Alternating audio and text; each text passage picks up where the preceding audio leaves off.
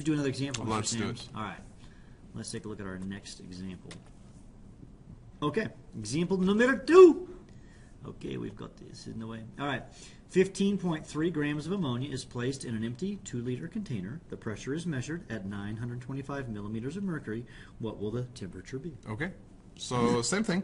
Now, you'll notice when we're dealing with the ideal gas law, our conditions are not changing. We have one set of conditions, and we want to know one of the variables at those conditions.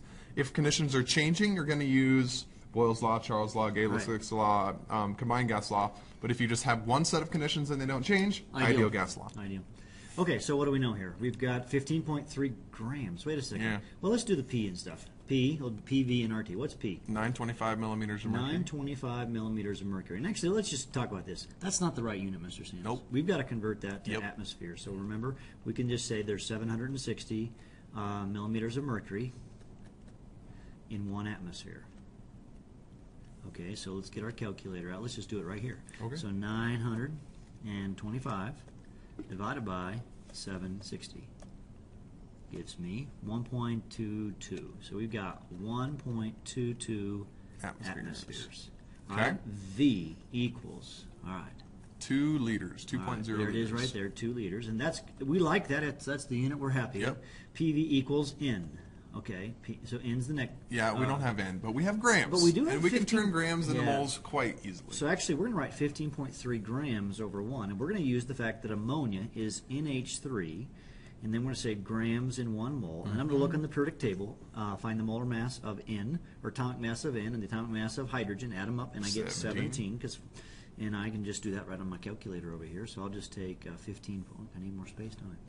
So 15.3, a little bit less than 1, won't it?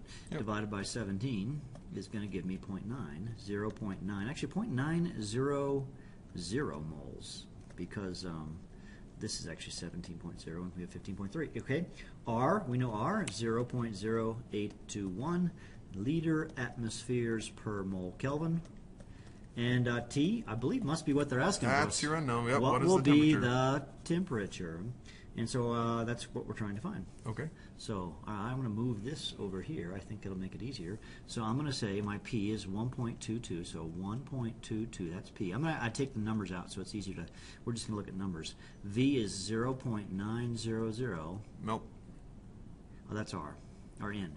PV. V is 2.0 liters, equals R in 0.900 times R times T. And we know R is 0.0821. So I'm divide both sides by what, Mr. Sams? 0.900 and R. So 0.900 R. Now, let me show you something on your calculator, guys. I'm going to do something pretty cool right here. I'm going to take 0.0821, and I'm going to push this stow button down here. And I'm going to stow it. I'm going to push the alpha button here, and I'm going to find the R button, which is right here, the times button. Okay? And what I've just done is I've stored into the R button the number 0.0821. So Yep. every time I put in R, I can it saves that number. I don't have to remember it all the time. Yeah. Sometimes it gets erased and you have to redo it. So now what I'm going to do is take 1.22 times 2 divided by 0.9. Now those are both on the bottom, so don't forget you're going to say divided by. Don't hit times there. If you hit times, you'll be all screwed up. Divided by alpha R. And I get this number. Wow, that's pretty cool. Yeah, it is. T equals 33, and that's going to be in what units? Kelvin. Kelvin. That's very cold, Mr. Sims. 33 Kelvin is a very, very, very cold temperature. Yeah, that'd be. I would actually be surprised if ammonia is still a gas at 33 Kelvin. My guess is it's probably a liquid. But that's how you solve that problem. Okay. All right, let's look at the next example. Oh, no, we're done with it. Okay, we can take away the calculator because that's it. All right. Now, deviations from ideal. You know, Mr. Sims, I have an ideal family. I think I can say that. What? Yeah. My Look how family. little they are. They're so tiny. Yeah, actually, this picture's like way too old No because, you know, kidding. this is Caleb, and you know where Caleb stands? He's about this tall right now. So Caleb is like huge. My oldest son, who's now a He's junior almost here. my height now. He's 6 feet tall. So this would be Caleb today. Emily is at my height, and Katie's still kind of short. She's right here. So, but she's getting taller. So these, oops, that's a Katie. This is Emily. I was gonna say, wait a I second. got them thought- mixed up, but she's actually, it's more like this. She's going to be my basketball player. Okay.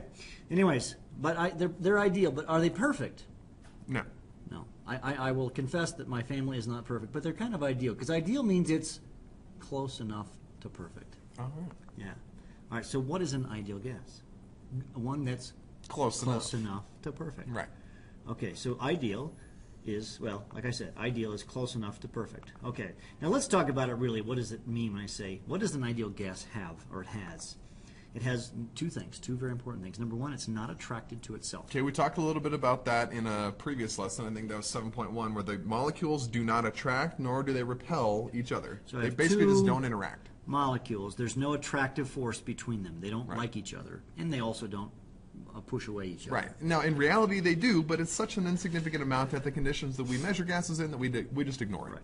And secondly, they take up no space. Right, Now, this so- is a weird one to get your mind around. Yeah, we're assuming that the gas particles are so tiny that the space that they occupy is insignificant compared to the space in between all of the molecules. So in this box that I've just drawn, I have gases. Now, they take up the space of this box, but the actual volume of the sphere of the gas is insignificant, or we consider it to be zero if it's an ideal gas. And that exactly is not zero. But think of it this way. Let's say if I have in this room, I'm standing in a large classroom, and I found 2 marbles in this room, which is actually probably even too big, but let's just say for the sake of it, 2 marbles.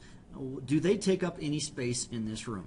They do, but it's so insignificant compared to the size of the room that we really don't care. So that's what we're kind of getting at. Yeah. Okay. All right. So there is actually another thing is ideal gases don't really exist. Right. But they're close enough. Right.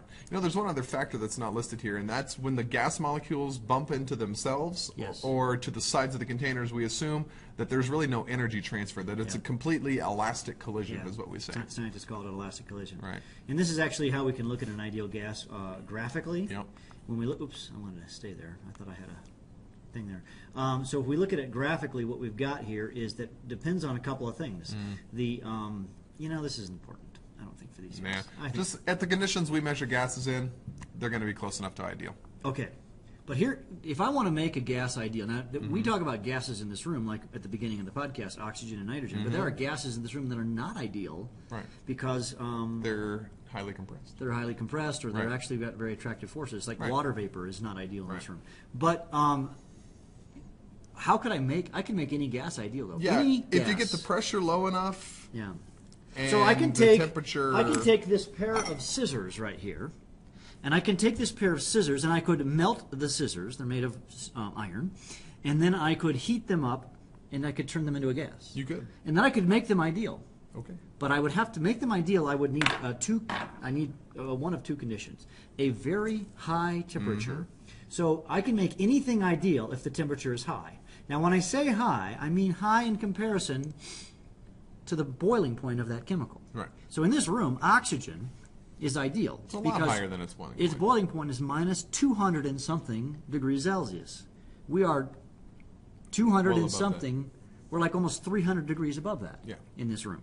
Now, if I wanted to take the scissors, if I could get it 300 degrees above its boiling point, which I don't know what it is, idea. I could make it ideal. Second thing that would help it is if I could have a low pressure, so they're more spread apart. Yep. So if the gas particles are further spread apart, look at the picture over here. If these gas particles are a long ways away, then they will behave in a more ideal fashion. So, guys, the moral of this point of the story is that ideal gases anything can be an ideal gas if you have a high enough temperature and or a low enough pressure. Key thing really is the temperature. Give it above its, so it's way above its Right. boiling point. Okay? Okay. I think that sums up ideal gas laws. You'll do some problems. Very easy worksheet in this unit. So, okay, so we'll see you in class. Bye. See ya!